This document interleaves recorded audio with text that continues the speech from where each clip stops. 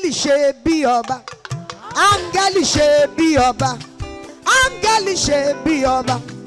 Áńgẹ́lì ṣe bí ọba. Bí mi ò tiẹ̀ kọ́ lálé, ó yẹ kí n kọ́ ládé.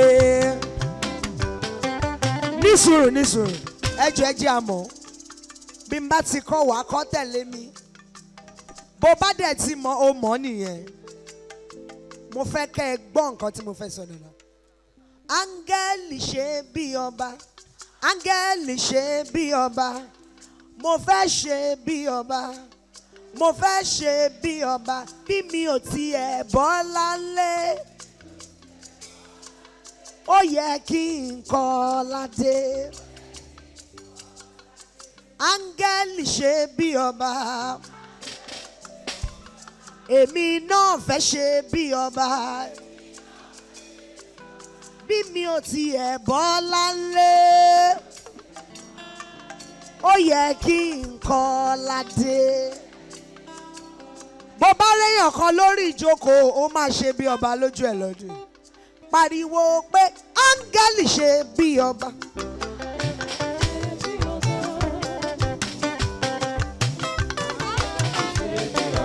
Èmi náà fẹ́ ṣe bí ọba. Bí mi ò tiẹ̀ bọ́ lálé, gbé ọwọ́ ẹ sókè kó tún sọ bẹ́ẹ̀. Ẹ̀yin ọmọ ìyá ẹlẹ́kọ̀ọ́, ẹ̀yin ọmọ bàbá fọ́gá, ẹ̀yin ọmọ ìyá olódì, ó yẹ kí n kọ́ ládé. Agogo lọ́jọ́ pẹ̀riwo áńgẹ́lì ṣe bí ọba dà. Áńgẹ́lì ṣe bí ọba sẹ́. Èmi náà fẹ́ ṣe bí ọba. Pariwo èmi náà fẹ́ ṣe bí ọba. Bí mi ò tilẹ̀ bọ́ lálé, tí ọwọ́ yẹn sókè kó o sọ̀rọ̀ náà. Bí mi ò tiẹ̀ bówó lé, ó mà yẹ kí n kọ́ ládé. Pariwo ó yẹ kí n kọ́ ládé o. Fò sókè áńgẹ́lì ṣe bí ọba yé. Áńgẹ́lì ṣe bí ọba sẹ́. Áńgẹ́lì ṣe bí ọba. Áńgẹ́lì ṣe bí ọba.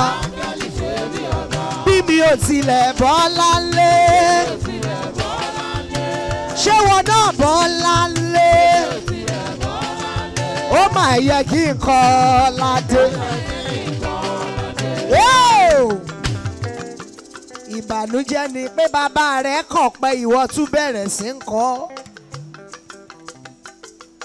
Pariwo sétí èèyàn kan pé mo fẹ́ ṣe bí ọba o.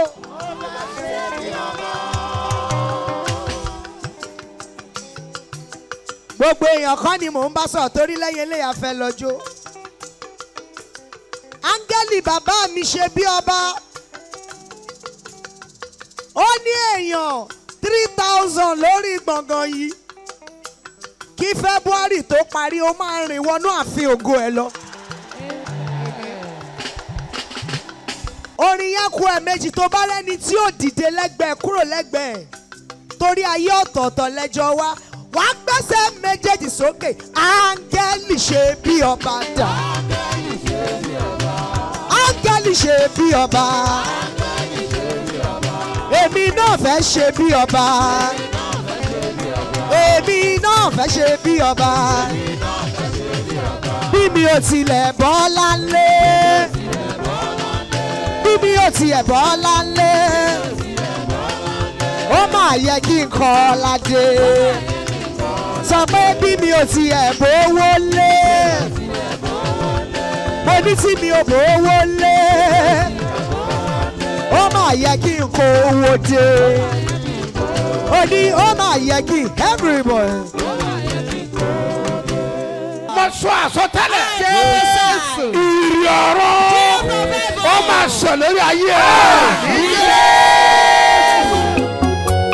ìrì òwúrọ̀ o kó máa ṣẹ lórí ayé mi ìrì òwúrọ̀ o.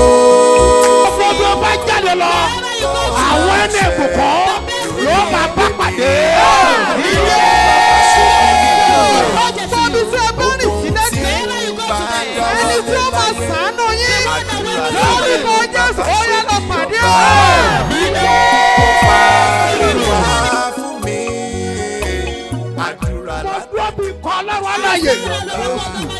Mo sọ àsọtẹ́lẹ̀ ìyọ̀rọ̀ ó máa sọ lórí ayé lórí ayé mi ó ṣẹ̀lẹ̀ òwúrọ̀. Lórúkọ Jésù ìbomirin láti òkè ọ̀run lórúkọ Jésù ó yẹ kó rọ̀ sórí ìfẹ́ rẹ̀. Ó máa ṣẹ lórí ayé mi Ọlọ́run ìrì òwúrọ̀ ó jẹ́ kó máa ṣẹ lórí ilé mi.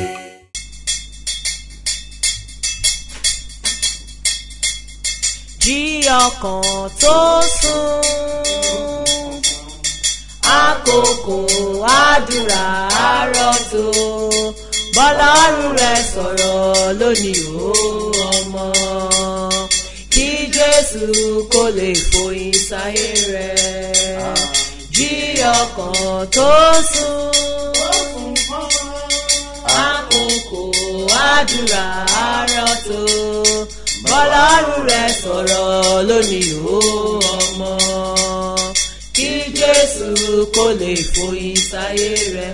Èmi ò yíyán èmi alààyè èmi ò yíyán èmi ò yíyán Ọlọ́run mi ọba tó rà mí padà ṣóun ló tọ́ láti yìn òun ò yíyán Ọlọ́run mi ìwọ ń kọ́. Èmi ò yíyán èmi alààyè èmi ò yíyán èmi ò yíyán Ọlọ́run mi ọba tó rà mí padà ṣóun ló tọ́ láti yìn òun ò yíyán Ọlọ́run mi. Ǹjẹ́ kí Ọlọ́run àlàáfíà May God of peace kí ó wà pẹ̀lú gbogbo be with ènìyàn everyone tó ń gbọ́ ohùn that is mi hearing my voice jákèjádò in all over the àgbáyé. world. Ẹ gbọ́ àṣẹ àkọ́kọ́ Hear the first ohun tí authority. mo wí nìyí. What I say is Bí this: Olúwa ti ń bẹ as the Lord kí lives ẹ̀mí rẹ̀ wà and His Spirit níwájú Olúwa lives jẹ́ before the Lord, the one I ask them. ìrànlọ́wọ́ tó nílò lákòókò The yìí head that you need this hour. Ọlọ́run ṣílẹ̀kùn ẹ̀ fún ọ. God open the door for you. Ní orúkọ Olúwa In the name of tí the ó Lord dá ayé àti that ọ̀run. created the heaven and the Gbogbo earth. agbára tí mo ń dá ènìyàn Every dúró forces that delay tó dá one, dúró síbi tó wà that delay you to where you lórúkọ are, Jésù in the name of agbára yẹn Jesus. sọ̀rẹ́ńdà fún ẹ. Such forces will surrender to you. Jesus. Lórúkọ A ní Jésù. olùrànlọ́wọ́ lọ́tún lọ́sùn. Help both left and Ó right. yá lọ pàdé ẹ̀. You will meet Káyé them. kó fọ. Like manifest. Wà á dé èèyàn. You will somebody. Jésù Olúwa wa. In Jesus' name, our Lord. Orúkọ mi ò yí Mine never change. Apostoli He's apostle. Dr. SMO Mustapha JP Babasebioba láti ìjọ City of Christ Golden Church Land of Reality tí olùjọ á wà ní Gbáremú Ìdíòbí Airport area ní ìlú Ìbàdàn. He's taking me to higher level. Ẹ̀yin ọmọ Ọlọ́run o. Jésù ẹni tó ń ṣiṣẹ́ agbára. Látọ̀ wá apọ́sítù SMO Mustapha JP Babasebioba. Ó fẹ́ ṣiṣẹ́ ìyanu, ìtúsílẹ̀, ìgbéga, ọ̀nà àbáyọ lọ́sẹ̀ eléyìí o. Ìwọ náà wà nírìírí iṣẹ́ agbára ẹ̀ lọ́jọ́ Sunday. Nínú ìsìn ológo. Láago 8 òwúrọ̀ sí 11 àbọ̀. Wá wo bí Ọlọ́run ṣe ń tú àwọn èèyàn rẹ̀ lẹ̀. Ọjọ́ Wednesday ní ìpàdé ẹ̀dùn àmájẹ̀mú yẹn. Agbára láti ṣe bí ọba. Aago 9 òwúrọ̀ sí 12 ní. Ọ̀pọ̀ àwọn èèyàn tí ìrètí ti pín fún ní àṣẹ ti balẹ̀ o. Wọ́n ti ń dáre rẹ̀ ṣe ní gbogbo ọ̀nà. Má jẹ́ kí iṣẹ́ àmì àti ìyanu tọ̀sẹ̀ yóò fowó náà rú. Darapọ̀ mọ́ àwọn ọmọ Ọlọ́run nínú ìjọ City of Christ Golden Church International. Láti ọ̀rẹ́ méjì express tàbí airport road. Ẹ sọ fún ọlọ́kadà pé ọjà Orísun bá rẹ̀ lọ níbi òbí. Ẹ sọ̀kalẹ̀ ní ṣẹ́bí ọba bus stop. Àṣẹ àtàgbàdà tó máa mú ọjà bí ọba. Ó máa bàlẹ́ ọ lórúkọ Jésù. I need your right hand. Na sókè báyìí. Raise it up. Ọwọ́ ọ̀tún ẹ. Your right hand. Orí pò nà sókè. Make sure you raise it up. Ẹni tó rán mi níṣẹ́. The Lord has sent me. tó pe àwọn bàbá. that called all of the whole fathers, tó pe àwọn ikọ̀ ọlọ́wọ́ that àlàyé. called all the oracles of the living God. òun ló ṣọ̀kan. He's just the one that we are united. àṣẹlẹ̀ lóyìn. This is an bó o authority. bá lè sàmì. If you can say wàá that, fọwọ́ ẹgbẹ́ nǹkan rẹ ṣe. you will use your hand to do something tangible in Jesus. Oh my God. Ọlọ́run mi o. mo sọ̀rọ̀ gẹ́gẹ́ bí ikọ̀ I ọlọ́run. speak as oracle of the living God. bó o bá lè sàmì. If you can say àní amen. wàá fi ọwọ́ yẹn gbé nǹkan rẹ ṣe. Amen. Do something tangible. àmì ni dáhùn àdúrà. Amen. Answer to prayer. èèyàn bá wà lórí social media. If one is on social media, àmì ẹ̀ ló máa claim wọn. it's a amen that will claim it. ẹgbọ́n mi sà. Listen to me, sir. ìgbà kẹtàlélóyìn. In the third time, àní ọwọ́ tó nà I yẹn. say your hand that wàá you fi raise up. gbé nǹkan rẹ ṣe. Amen. You will do it for something tangible. Ní orúkọ Jésù Kristi. wàlámà In the name of Jesus.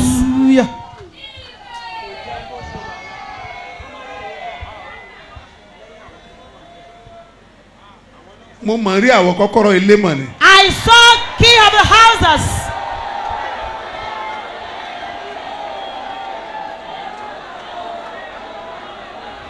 sọ́ọ́rí tí ọlọ́run bá sọ̀rọ̀. If God speaks, èèyàn lè jẹ́ yẹ o. man can never change it. jẹ́ kí n sáré sọ sítórì kan fún ọ. Let me quickly tell you a story. ọdún mélòó kan sẹ́yìn. Some years back, the first time tọ́lọ́ máa kọ́ cathedral fún wa. the first time that God will build a cathedral for us, a wà lórí half of a plot. we was on parcel of a plot mo wá land. wà lójú ìran. I was in a trance. mo wá ń wo ilé tí ń bọ̀ lókè. I was looking at the house that is coming afar. sáàmù ìyanu ló máa jẹ́. You know it should be mo ń wondrous. wo bó ṣe ń bọ̀. I was looking at how it's mo ń coming. wo bó ṣe ń bọ̀. I was looking at how it's káyì mo ní pé coming. orí church wa gan ló ń bọ̀. And the long one I see it that it comes on the lẹ́ẹ̀kan ó church. dẹ̀ sọ̀kalẹ̀ síbẹ̀. Immediately it just landed on it. a dẹ̀ ká àrùn kúrò. And the trance was taken following away. Sunday. Sunday mo ní totally. olúwa ti kọ́ cathedral I said sí. the Lord has built a cathedral here. àwọn èèyàn bú sẹ́rìn. People burst to bóun lè ti laughter. fẹ́ kọ́ cathedral How will sí you half build of a plot. a cathedral on half a parcel of land? àmọ́ ṣe bọ́lọ́hùn là ń sọ. But we are talking about God. nígbà tó dé When he manifested himself, wọ́n dẹ̀ kọ́ cathedral. he built a cathedral. under 4 months. Láàrin oṣù mẹ́rin. under 4 months. Láàrin oṣù mẹ́rin. ọgbàlẹ̀ lọ. He extended air wọ́n dẹ̀ gbé cathedral síbẹ̀. and placed a cathedral here. alábàjọ tí bíbélì gbé. No wonder the Bible tí says olúwa ní ilẹ̀ the earth àti ẹ̀kún is of rẹ̀. the Lord and his fullness thereof. ẹ wo bí sà. Look at it. àní mo rí kọ́kọ́rọ́ ilé. I saw house keys. àwọn kan dẹ̀ ló ní. And if for some people, bó o bá wà ń bẹ́. if you are there, tó o gbàgbọ́. And you believe. ó yá gba kọ́kọ́rọ́ ilé. hey, receive the key of àwọn house. kan ní dádì. Some people say that dádì mo ti kọ́lé. Daddy had built houses. ìgbà tá à ń sọ náà àwa náà ní church. When we are talking about it, we have a but church. ilé julé lọ. But house supersedes mi ò house. mọ orú ilé tó kọ́ tó ń sọ. I feel that you're living. mo ní wà á kọ́ ilé. Hey! I said you will in build the house. name of Jesus. Ní orúkọ bàtà ọmú Jésù. Jésù. ìpàdé àdúrà ọlọ́jọ́ mẹ́ta tó bẹ̀rẹ̀ oṣù kọ̀ọ̀kan bẹ́tàìdà 1 2 3 níṣẹ́ bí ọba headquarters ìwọ náà wà ó testimony rẹ̀ dájú o. ó tún ti dẹ́. bẹ́tàìdà 1 2 3 ìpàdé àdúrà tó máa wáyé bẹ̀rẹ̀ oṣù kọ̀ọ̀kan. tóṣù karùn-ún mẹ́rin ọdún yìí ti dẹ́. Wednesday on the 1 Thursday on the 2 àti Friday on the 3 ni o. ẹlẹ́ tó a máa kọjá bẹ́ẹ̀ torí bẹ́ẹ̀ máa jẹ̀mú ọjọ́ ìbí wòlíì bàbá ṣe bí ọba wà lójú iṣẹ́. ó yá ẹtú yàrá máa bọ̀ kájọ gbàdúrà kókó ṣẹ́. kíde òjà kára nùgbà kagbọ́mẹgbẹ́ ibùkọ́ yẹlu wà látòkè. ní ṣe bí ọba headquarters ṣe bí ọba bus stop gbárẹ́mú ìdí omi airport area Ìbàdàn. aago méje òwúrọ̀ la ń bẹ̀rẹ̀ lọ́jọ́ mẹ́tẹ̀ẹ̀ta.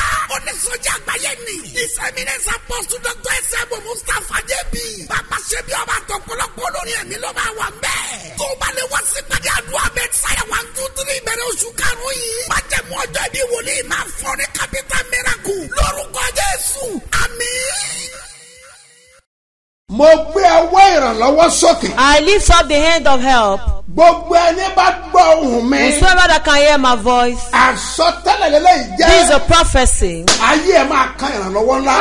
your Lord receive a great mercy. ìrànlọ́wọ́ ní gírèdì o. help upgrade. ìrànlọ́wọ́ oúnjẹ.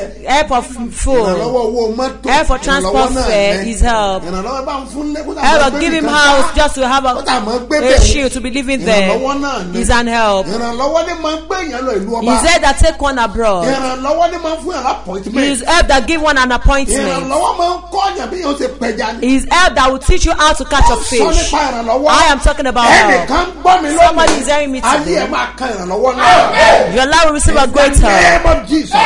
ní orúkọ Jésù. ayé rẹ̀ máa dìde.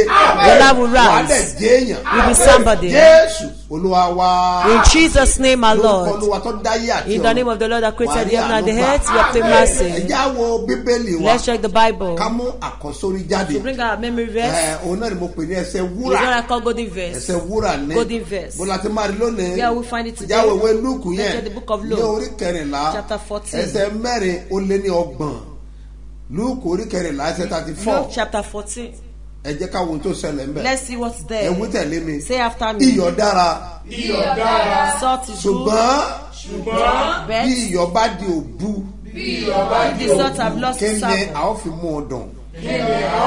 Where we shall be seasoned. Second time. iyọ̀ dára. Salt is good. ṣùgbọ́n But bí iyọ̀ bá di òbu. if the salt have lost its savour, kí ni a ó fi mú ọ dùn. where we shall be ẹ seasoned. jẹ́ àkàpọ̀. Let's read it together. 1 to go. ṣùgbọ́n Salt is good. iyọ̀ dára. ṣùgbọ́n bí iyọ̀ bá di òbu. kí ni a ó fi mú ọ dùn. ẹ gbọ́ mi sà. Lead it to me, sir. èmi àti ìwọ. You and I. iyọ̀ wa ò ní dòbu. Our soul will not lost its savour. bá kà síwájú. You will read it further. gbọ́n ní kí la ó fi mú ọ dùn. You say, what shall it be tó tẹ̀lé pé kò ní láárí mọ́. seasoned? Where there is kò ní ká bad. dà sílẹ̀. Give not to power.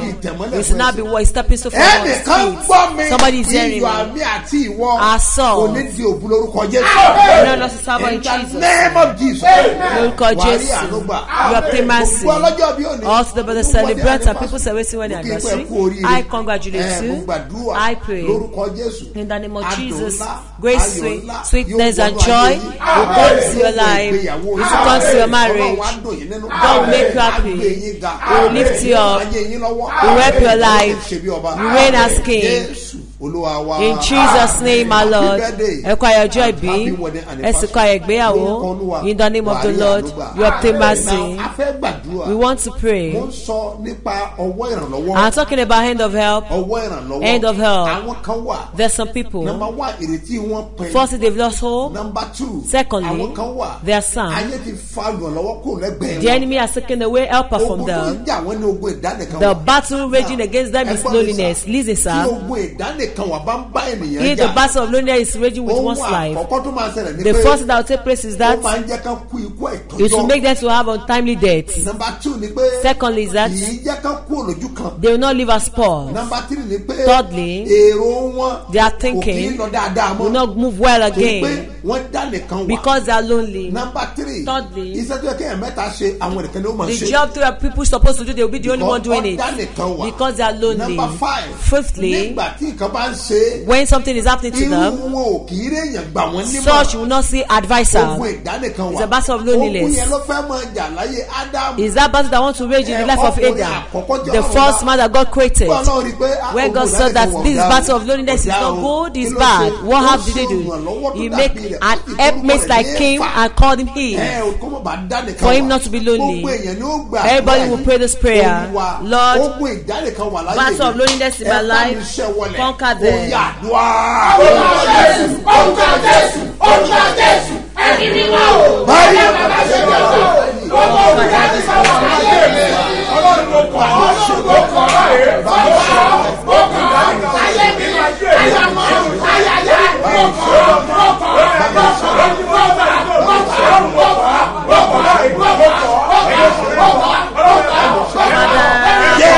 In the name of Jesus. In Jesus' name, our Lord. Pray very well. You must not be lonely. If you are lonely, one will just become mean. One will be sin because they have a lot of sin inside of you. This church, a lot of people are in among these people, but they don't know that they are lonely. If they tell people about their life, they will be mocking them. They have taken away benefactor from them. Everybody just lift up your hands and shout, Lord my God, don't let me be lonely. Appoint good people for me.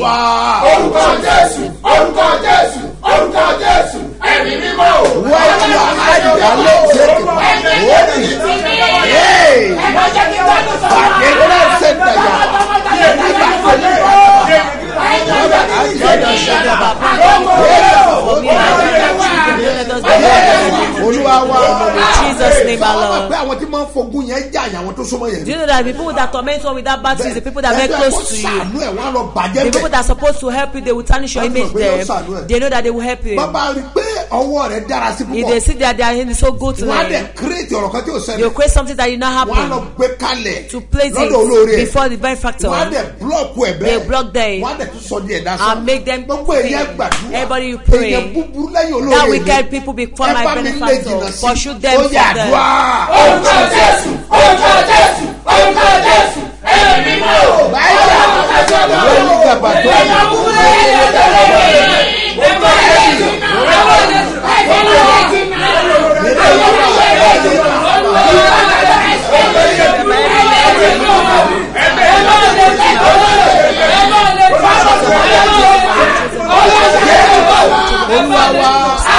Jesus' name,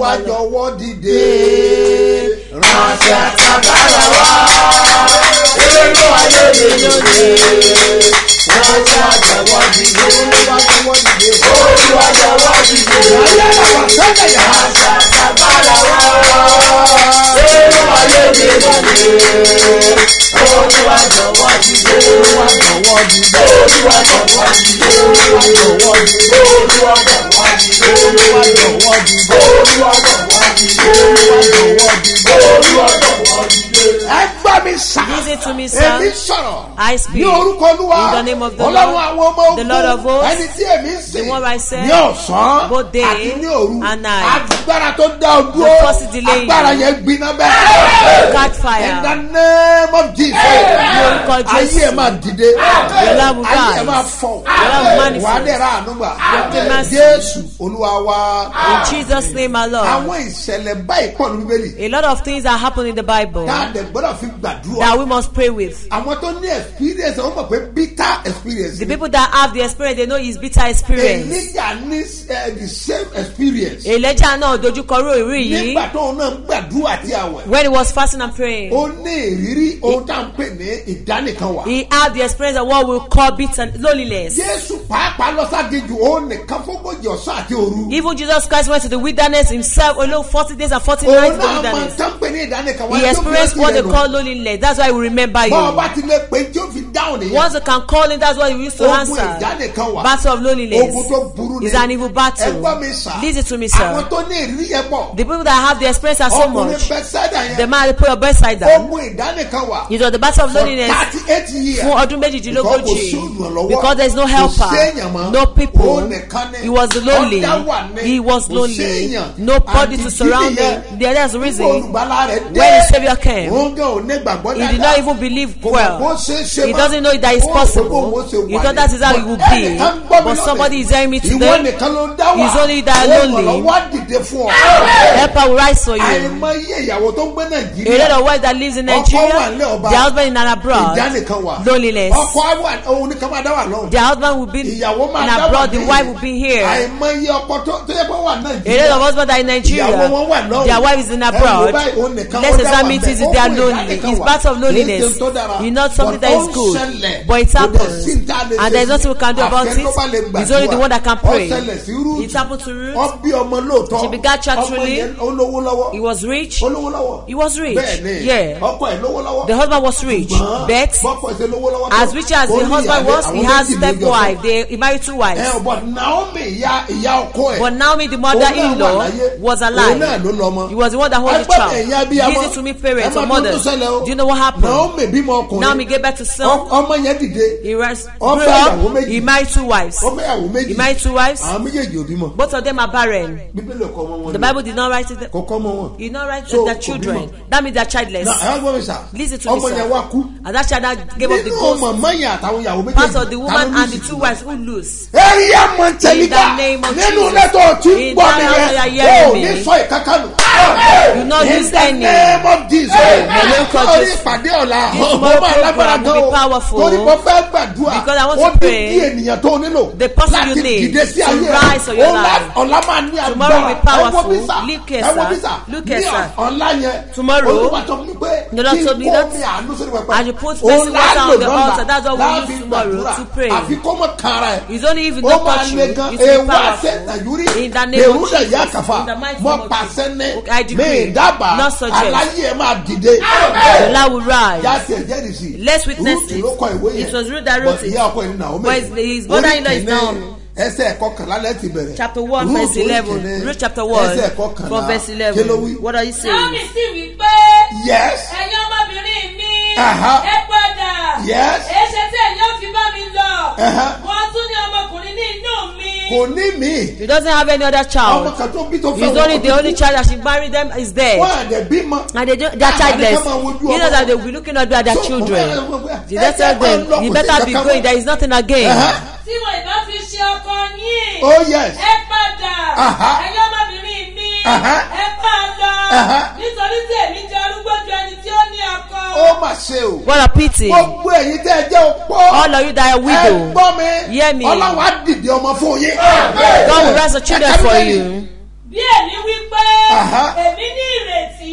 Yes. Tí èmi tilẹ̀ ní ọkọ ní alẹ́ yìí. Ah. Tí èmi sì bí ọmọkùnrin. Aha. Ẹ̀yin a lè dúró dè wọ́n títí wọ́n fi dàgbà. Oh yes. Ẹ̀yin ò lè dúró dè wọ́n ní àìdọ́kọ. Aha. Rárá o. Ah. Ẹ̀yin ọmọbìnrin mi. Ah. Nítorí pé inú mi bàjẹ́ gidigidi nítorí yín. Oh my God, Báwúrà mi táyà. In the name of Jesus. Ẹgbọ́rún abiyamọ bẹ́ẹ̀. Look at Ó mother. bí ọmọ tó kú. She gave birth to a child But that is àwọn dead. ìyàwó méjì yẹn. But the 2 wives, Ó ní inú bàjẹ́ gidigidi. he said he was so grieved Nítorí wọn. because of them. Ẹgbọ́ àrò ńlá. Look at that great money which Wọ́n poured sì down. gbé wọn sókè. Yes. Wọ́n sì tún sunkún.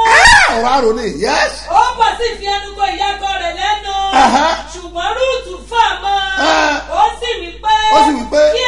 Kíyèsí. Orogún rẹ̀ padà sọ́dọ̀ àwọn ènìyàn rẹ̀. Aha. Àti sọ́dọ̀ òrìṣà rẹ̀. Oh yes. Ìwọ padà tẹ̀lé orogún rẹ̀. Aha. Rúùtù sì wí pé. Rúùtù dìde. And Ruth Ọmọ stood yẹn. up and told her that, Ó ṣe rọ̀ mí láti fi ọ́ sílẹ̀. Má tiẹ̀ disturb ara ẹ̀ pé kí n don't padà disturb yourself for me to go back from you. Ilé padà. I can never Torí go back. ọkọ náà ti sanwó orí. Because the husband has paid the dowry. She said they marry her, that she's not going anywhere. All you women, jump up to say amen. Amen. You will not be a widow. Lórúkọ Jésù. That woman, you don't lose your children. Amen. Amen. You don't lose your children. Read the Bible. Láti padà kúrò lẹ́yìn rẹ̀. Oh yes. Nítorí ibi tí ìwọ bá lọ. Ibẹ̀ lèmi ó lọ. Èmi ó lọ. Wherever you shall Ibi go. tí ìwọ bá sì wọ̀. Aha. Èmi ó wọ̀. Oh yes. Àwọn ènìyàn rẹ̀. Aha. Yóò máa ṣe ènìyàn mi. Ó máa ṣe. Ọlọ́run rẹ̀. Aha. Yóò máa ṣe ọlọ́run mi. Ibi tí ìwọ bá kú. Èmi ó kù sí. Kí ló tún kù lẹ́yìn ikú? Níbẹ̀ ni What ó sì else Ó ti after tán, death? ó ti di májẹ̀mú. That's it has become a Kò sọ̀rọ̀ covenant. mọ́. Nothing again. Kò sọ̀rọ̀ mọ́. Nothing Èébú again. kó má kẹ́lẹ́ It's kan not mọ́. about that they will not remain Ruth for one yóò purpose. dáyé. Real to release Láti her máa life bá ọmọ yẹn to gbé. die with the woman. Ó wíìlì ayé ẹ̀ fún. She will her life to Ó her. wíìlì ẹ̀ fún. She will everything to Ọmọ ọkọ her. yẹn náà dá. That means that mother-in-law is so Ọmọ good ọkọ to yẹn náà dá her. ni. Her mother-in-law is so good to Ẹlòmíì, her. Some ọmọ ọkọ people, mi. their mother-in-law, Òkúrò ni. they are very Bẹ́ẹ̀ wicked. náà tọ́ wà nígbà tí mo bí ọmọ mi. Were you there when I gave back to my son? Bẹ́ẹ̀ náà ló- That's how it is. It's Kò true. sọ́tẹ̀ ni, kò sí And it's bẹ́ẹ̀. true. They were not there. Àmọ́ But òun ló lọ́kọ. it Ìwọ ló belongs, the lọ́mọ. husband belongs to Ìwọ you. ló You lọ́kọ. hold the child. Abẹ́rẹ́ ayé. Can't Ẹ you see ṣe the word? dáadáa pẹ̀lú àwọn ìyàwó ọmọ Have yín. good relationship with your Ẹ ṣe dáadáa daughter-in-law. pẹ̀lú ẹ̀yin ìyàwó. Not the Ẹ ṣe wives. dáadáa pẹ̀lú àwọn Have good mọ̀mọ́ relationship ọkọ with your yín. mother-in-law. Ẹ tọ́jú wọn. Take care of Ẹ them. mú wọn bí ìyá yín. Take them as your own mother. Ẹ ṣe dáadáa pẹ̀lú Yes, wọn. have good relationship Kínú with ìyá them. ọkọ náà For your dùn. mother-in-law to be Nígbà ìyá happy. ọkọ rẹ dé. When your mother-in-law Gbogbo came oúnjẹ ló home, palẹ̀ you mọ́. pack all the food stuff. Fún lóúnjẹ. You didn't feed her. Ó ní kò sóúnjẹ You said there ńlẹ̀. is no food at Ṣé bẹ́ẹ̀ náà all. ṣe Is that how they do? Truly, she's the one that gave birth to that child. But his covenant is that he will marry a wife and he cannot marry his mother. Take your mother-in-law as your own biological mother. Mother-in-law, take your daughters-in-law as your daughter.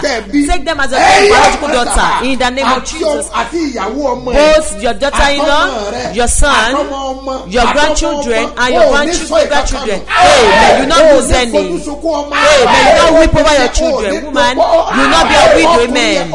That man will not die suddenly. You will not die suddenly. In the name of Jesus, I call God of protection to come down. The prayer meeting of tomorrow is a special one. It's a special one. Yeah. It's a special program. Get ready tomorrow. We'll meet. I want to use that miracle water for people. Mercy water. I want to use it for people. Because the Lord spoke to me. It will be on the altar. That what we use for people. It's certain you must get it. For you to know that God is on Zion. For mercy to rise. For you not to be lonely again. Your business has fallen. You couldn't see people to help you. You are just stagnant. A battle of loneliness. You want to travel. You could not see people to help you. It's battle of loneliness. It's an evil battle. You too make your case to be settled. You too make your journey to be fast. Everybody rise on your feet and shout, God rise up for me.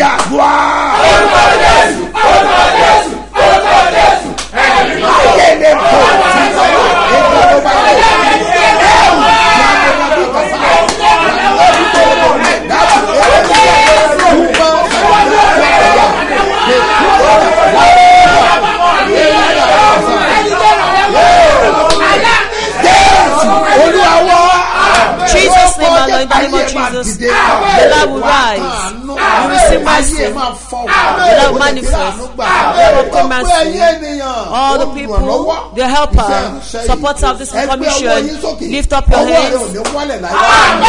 Never come down. Stand on top. Feed people. Your glory will manifest. So shall it be. In Jesus' name, my Lord. If God has laid it to your heart to do anything for this ministry, write this account number 3032670285. Yet again. 3032670285. Mustapha Solomon Moses One ló máa gbé jáde ní First Bank. Èkejì. Second one. 101-5298-950. Seal of Christ Golden Church ló máa gbé jáde ní Zenith Bank. Ó gbàdúrà. I pray as the Lord liveth and His Spirit lives before the Lord, the one that I stand. All the people that made this business not to come down, stretch your hands. The mercy in Jesus' name. You have the mercy. The end of this, the end of the week, in the name of Jesus. Goodness of end of the week, receive it in Jesus' name. You laugh joyfully. You laugh joyfully. You laugh joyfully. So shall it be. In Jesus' name, my Lord. Happy preparation. Bethesda is at hand. It will be powerful. We thank God for success. This 3-day program, 72 hours that comes to a head. This morning, I pray in the name of the Lord. God, the helper will rise for your help.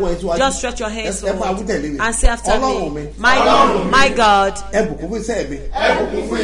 my job, enlarge my job, raise it for me. Wicked people pursuing me, give me victory over them. Help my life. Let me rise for me to be somebody. All the deceiver, disgrace them, as you pronounce, authority to answer you. Woman, you carry your children with your hands. Woman, listen to me. You don't use your hands to bury your children. You don't face problem. Every forces of sickness in your body, aid will come to them. That sickness will be raised. Woman, you deliver safely. You will not become barren. You are rest of mind and reign as king. Olúwa wa. In Jesus' name, my Lord. Èmi pẹ̀lú wọn ni yóò kọ orin ayọ̀ lọ́jọ́ náà. Èmi pẹ̀lú wọn o. Èmi pẹ̀lú wọn ni yóò kọ orin ayọ̀ lọ́jọ́ náà. Orin ayọ̀ tí ọba ògo, orin ayọ̀ tí a padà. Èmi pẹ̀lú wọn ni yóò kọ orin ayọ̀ lọ́jọ́ náà. Mo bless àpẹẹrẹ bàbá ẹ̀. Mo rí pẹ̀lú gbọ́ ẹ̀jẹ̀ Jésù. Lórúkọ Olúwa ó máa fún ọ ní ẹ̀rí ńlá. Wà á gba ẹ̀rí ńlá. Wà á pè fún ẹ̀rí. Wà á dẹ̀ ṣe bí ọba. Jésù Olúwa wa. In Jesus' name, my Lord. Praise somebody. Fẹ́ dá lójú pé. Assure that I am meant to testify.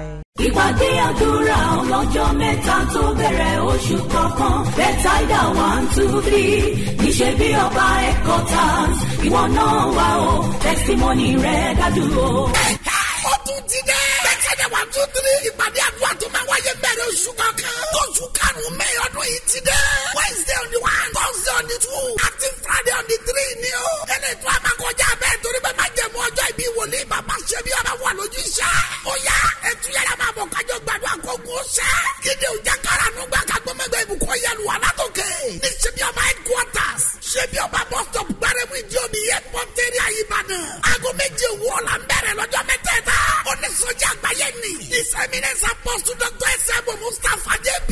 Babasebioba tọ̀pọ̀lọpọ̀ olórin ẹ̀mí ló máa wà ń bẹ́ẹ̀. Tó o bá lè wá sí pàdé àdúrà Bẹ́tísáyà 1, 2, 3 bẹ̀rẹ̀ oṣù karùn-ún yìí. Májẹ̀mú ọjọ́ ìbí wòlíì máa fọ́ ní capital miracle. Lórúkọ Jésù. Àmín. Agbára bàbá ká o, agbára Jésù ká. Agbára bàbá ká o, agbára Jésù ká. Gbogbo ìṣòro tó wà láyé mi o, agbára Jésù ká. Ṣóká láyé rẹ̀, agbára bàbá ká o, agbára Jésù ká. Agbára bàbá ká o, agbára Jésù ká. Gbogbo ìṣòro tó wà láyé mi o, agbára Jésù ká.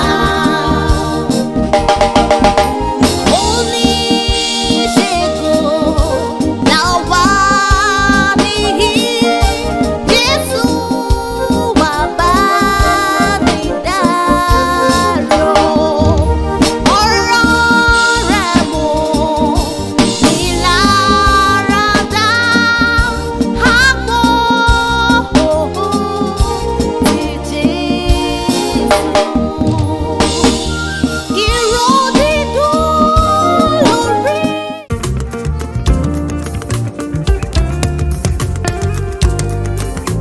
Ibi tí wọ́n rò wọ́n ti parí iṣẹ́ rẹ sí. Ní òní, agbára Ísírẹ́lì kò gbé ọ jáde kúrò. Jésù.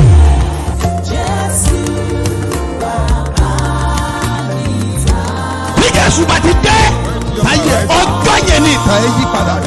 Ní òní, wàá gbàlejò Jésù. Jésù.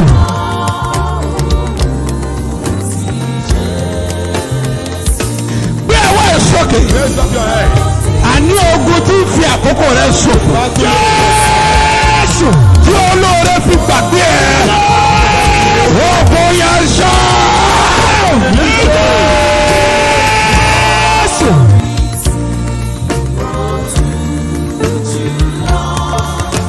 Mẹ́sẹ̀lẹ̀ bọ̀dẹ̀ kárẹ̀bù yàtọ̀ bàtàríà. Bọ́ọ̀lù àdàmọ́lẹ̀ kẹ́ kábàyà gbogbo ogun tí fi àkókò rẹ̀ ṣòfò lórúkọ Jésù ogun yẹn wọlé Jésù. Ogun tó jà bàbá ẹ̀ Jésù, ogun tó jà ìyá ẹ̀ Jésù, wọ́n dẹ̀ fàkókò wọn ṣòfò Jésù, wọ́n dẹ̀ tún fara hàn ní ayé rẹ̀ Jésù. Èmi dúró bí wòlíì Ọlọ́run àlàyé. Mo sọ̀rọ̀ bí ọ̀kan náà àwọn àpòstélì tí a fi iṣẹ́ ìran lórúkọ Jésù. Wọ́n pa á ní àṣẹ. Ogun yẹn kó fi rẹ̀ dànù. Jésù.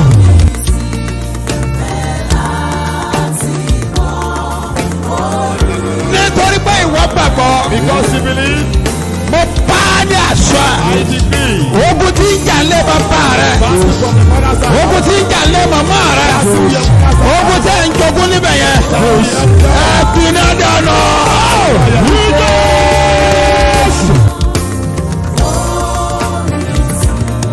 Mo pè é tẹ̀ ń ṣiṣẹ́.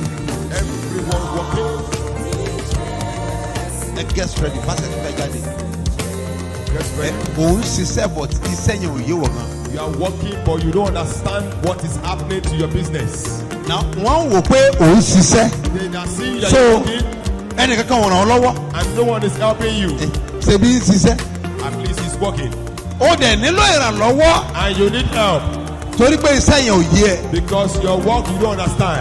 Mi dúró bí wòlíì tá a rántí ọ. I stand as a prophet sent to you. Ogun tí ń jà nínú ẹ yẹn. The battle in your house. Ogun tí ń jà lára ṣẹ́ yẹn. The battle in your business. Òpin dé bá wa.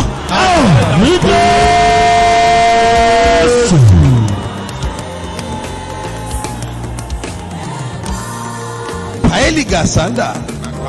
Teli indaga. Okoroko bali indanu. Wetala vadukin. Solia lautambe e. Brafa ha. Ogun alágbèdá lórí iṣẹ́. The battle of darkness in your life. Ó yá para.